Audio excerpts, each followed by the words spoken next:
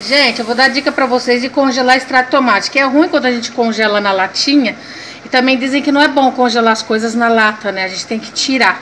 Tem a opção de você congelar em forminha de gelo, só que eu acho que é mais trabalhoso. E tem essa opção que eu vou mostrar pra vocês, tá? Ó, pegar a colher, que geralmente é o que a gente usa. Vou virar a forma, qualquer forma. Vocês vão colocar aqui em colheradas assim, ó. Aproxima ali, ó, pro pessoal ver. Ó, tá vendo? Aí você, lógico que eu peguei uma forma muito grande, né? Mas, ó, vocês congelam em colheradas e já fica uma porção certa.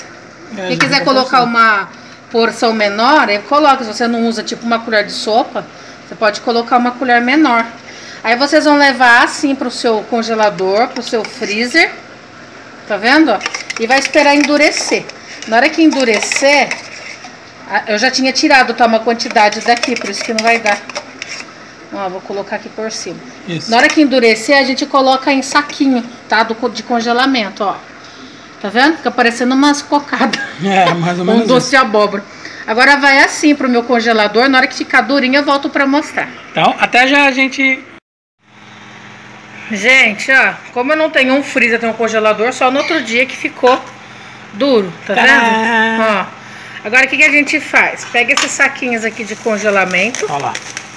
Só que primeiro vocês têm que congelar eles assim, porque senão gruda, né? Lógico, vai virar uma maçaroca também, né? Aí a gente vai colocar nesse saquinho de congelamento. Quando vocês precisarem, é só pegar um desses. Tá vendo? Ai, que maravilha. Ó. Coloca lá no seu freezer ou congelador. Boa. Quem quiser também pode usar aquelas forminhas de gelo, mas eu acho assim mais fácil. Eu também acho muito mais prático assim do que forminha de gelo.